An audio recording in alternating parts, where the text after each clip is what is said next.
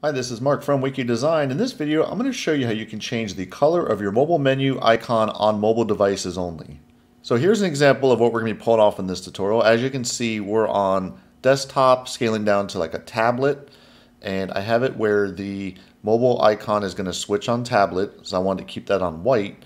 And then I wanted to have it where on mobile, you're going to see right here, I wanted it to switch to this darker color and bump it up here.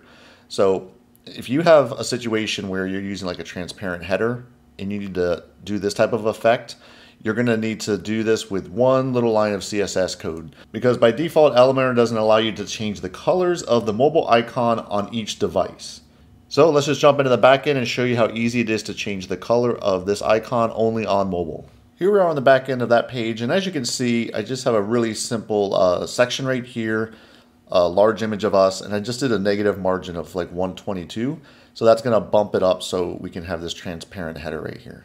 So now if I jump into this header template, you can see that by default we have it where the background is transparent and we have the white logo here, and then this is the navigation. So if we jump into the navigation, you're going to see I have the breakpoint at tablet, so it's going to switch over to that little mobile icon. And then if you go underneath the toggle button, this is where the problem is you can only change the color for all the devices. So they don't have like a responsive tab right here. So you can't, like switch it to a different color if you're on mobile, for example. So that's why you're going to have to add one little line of CSS code. So now I'm going to jump into the mobile and show you how easy it is to set up. So underneath advanced, what I like to do is make sure that you just give it a unique CSS class. So I just call this like menutoggle. And then you go underneath your custom CSS, and then this is the one line of code you need to drop in.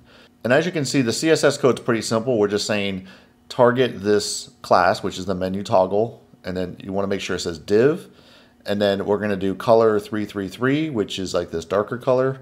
And in most cases, you're probably going to have to throw on the important, so this overrides Elementor's white color right here. And if you aren't familiar with what this part is right here, a few versions ago, Elementor added it where it's adding this unique class called mobile or tablet into the body itself. So it makes it really easy to target if you're on a mobile device, or the extra breakpoints up here. You just call it what it is. So tablet, desktop, you just change it right here.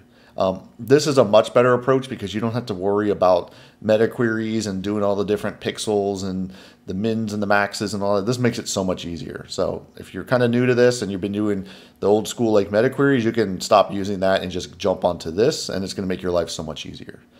And that's it. Once you add that, you just hit update, and then now on the front end of the page, if you just go and you scale down, it will automatically, of course, change to this black color. And if you scale back up, it will go back into the white.